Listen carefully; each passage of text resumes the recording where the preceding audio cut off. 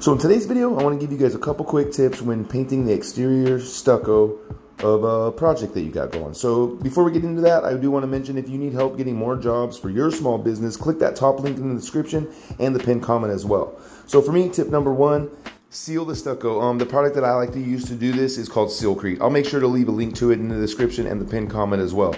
Tip number two, always be sure to back roll, because back roll really promotes a superior finish. And tip number three, have a buddy help you out, because it's can be done by yourself to spray and back roll, but it's really helpful to push that wet edge along if you do have somebody following you and back rolling.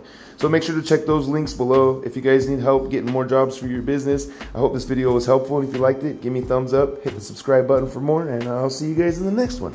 Thanks for watching. Peace.